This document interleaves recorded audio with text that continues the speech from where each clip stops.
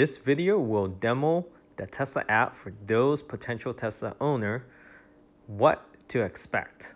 So there's a lot you can do with the Tesla app, a lot more than other manufacturer. First off, you can crack your window open on a hot sunny day just to vent it out before you get to the vehicle. And let's say you want to close it, you can do this remotely anywhere across the world with internet or mobile connection. You can obviously unlock your vehicle anywhere in the world as well as lock it.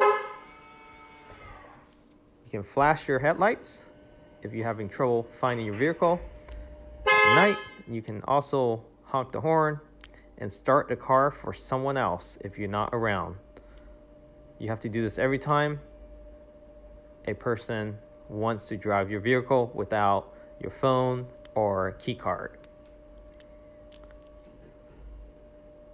You can open your trunk, your hood, your trunk, as well as your front, and open up your garage if your car is nearby.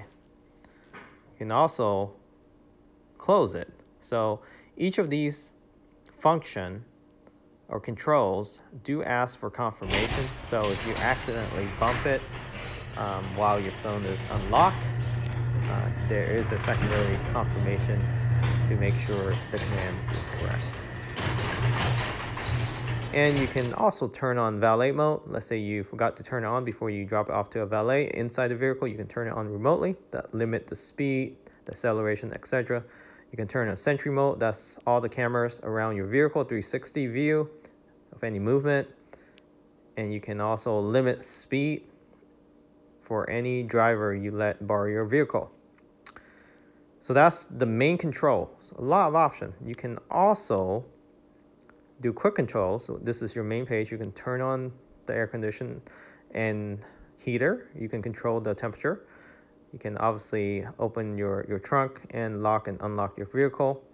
In addition, you can open up your charge port and unlock it for someone else to pull it for you if you're not present, or plug it in for you if you're not present. Again, you can also control it by inside the vehicle or pushing on that charge port.